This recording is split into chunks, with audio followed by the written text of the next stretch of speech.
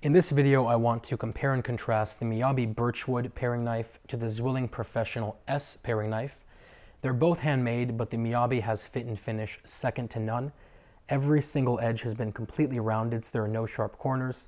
The handle is completely flush on both sides. The logo is crisply engraved into the back, and you even have this beautiful mosaic pin, which is about 15 to 20 little tiny pieces of stainless steel, copper, and brass that are individually pressed in, and it really shows you how much heart and soul goes into making these knives. They're both forged, but they're forged in very, very different ways. The Zwilling is a single piece of their proprietary 57 hardness steel, while the Miyabi is made of a cutting core of SG2, which is a very high-end powdered steel with a hardness of about 63, that's further wrapped on either side with 50 layers of stainless steel to protect it.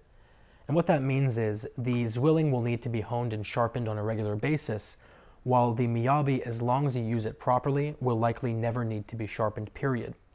The cutting angles are very different as well. The Zwilling is a very sharp 15 degrees, while the Miyabi is an insanely sharp 9 degrees, which means the Miyabi is quite literally exponentially sharper than the Zwilling.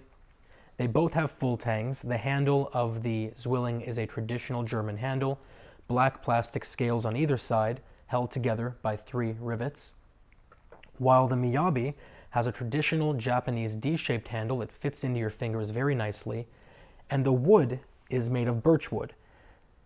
And the handle is made of birchwood, which is a wood that was originally used in Faberge eggs, and there's really no way, I don't think, for this video to do it justice.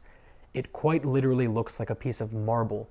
There's no other way for me to explain it. It's one of the most beautiful handles I've ever seen, period. Both knives have lifetime warranties, so it really comes down to personal preference. I'll put a link below to both. If you have any questions, any comments, or any concerns, as always, let me know. Otherwise, I will talk to you very, very soon.